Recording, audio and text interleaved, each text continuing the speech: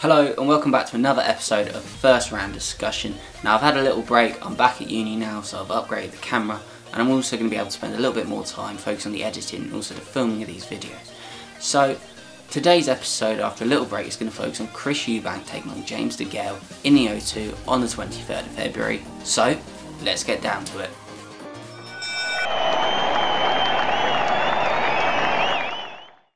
So when I look at this fight on the 23rd of February, a lot of things come into my mind. Of course, James DeGale and Chris Eubank are both great British fighters. James DeGale's got a record of 25 wins, 2 losses and 1 draw, whereas Eubank's got 27 wins and 2 losses. So they're not undefeated fighters at all, but they are very good British fighters. And unfortunately for them, they've had a few rough draws. Eubank famously lost to George Groves in the World Super Series boxing semi-final, but he then won his third round playoff in Jeddah.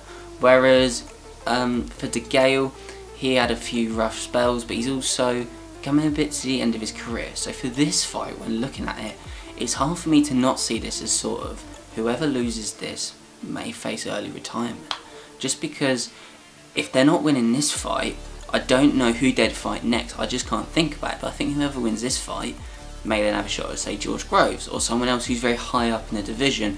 They then start working their way back up by gaining more momentum. So it is difficult when looking at this fight to not see it as potentially a career ender. I know no one wants to think that, and there may be some people out there watching this who don't think that at all, but for me that is sort of what I'm thinking.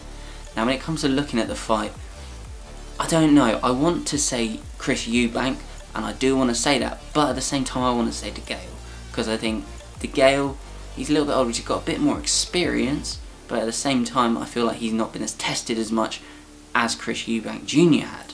So while Chris Eubank Jr. is not the same fighter as his dad was, I do think Chris Eubank Jr. can win this fight on the 23rd of February. And personally, that's just me. I know people out there might not agree with this, and that's perfectly fine. But for me, I just think after George Groves, he's been a bit tested a little bit more. I've just, something about it is just telling me, go for Chris, go for Chris. So I'm going to go for Chris.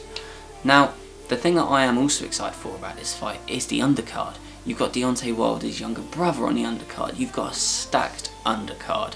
And Deontay Wilder is set to come over to watch his younger brother box, which is going to be interesting, especially for AJ's in the audience as well. But who knows, I'm speculating, that's for a whole nother video. But this whole night should be a really good night, especially the way the undercard's stacked up, and especially how close I think the fight's going to go. I think it may even be possibly as tight as White Chisora. No one really knew what was happening there until White came in and just cleared him out with a knockout.